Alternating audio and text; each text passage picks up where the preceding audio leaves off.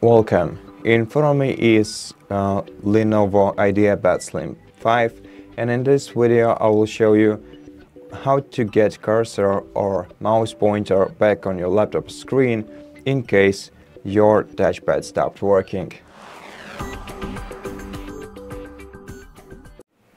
So if you don't have an external mouse either, then press Windows button once, press Tab, and using right arrow key, navigate to Settings, select and press Enter to confirm, then press Tab one more time, then use down arrow key to navigate to Bluetooth and devices, press Enter, press Tab a couple more times until you have devices selected, then use down arrow key to navigate to Touchpad, press Enter, and then press spacebar to switch the toggle to the right, and then check if your touchpad started working.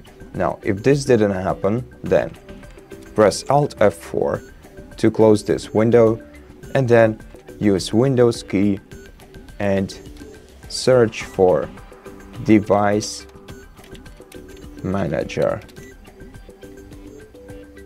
Press Enter to open it, then press Tab once. Use down arrow key to navigate to Human Interface devices. Use right arrow key to expand this list and search for HID compliant touchpad. Scroll down to it using down arrow key, press Enter to confirm, then press Tab several times until you have the General option highlighted. Press right arrow key to go to driver, press Tab 3 times. Press Enter, left arrow key and Enter again to confirm, and then let's enable device by pressing Enter one more time, and then check if your touchpad started working. But if it didn't, in such case, press Tab one more time, press Enter and Enter again, and after that press Alt F4 to close this window, and then press Alt F4 one more time. Use down arrow key once to select Restart option, press Enter and wait until your device restarts, and after that your touchpad should start working.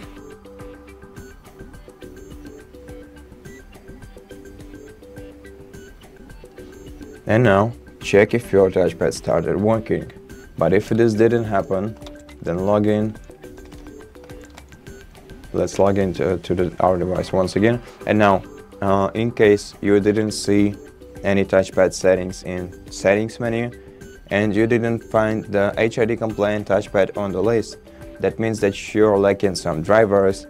And what you have to do is press Windows once, press Tab, use the right arrow key to navigate to Settings, press Enter to open, and press Tab once. Let's use the down arrow key to navigate to Windows Update, press Enter once, and press Tab 2 times, and press Enter to check for updates and see if you have any updates to download and install. And if you do, then take your time and install them. Then, if you don't find if it doesn't help, you can also go press Tab a couple more times. Then when you have this option, advanced options selected, press Enter.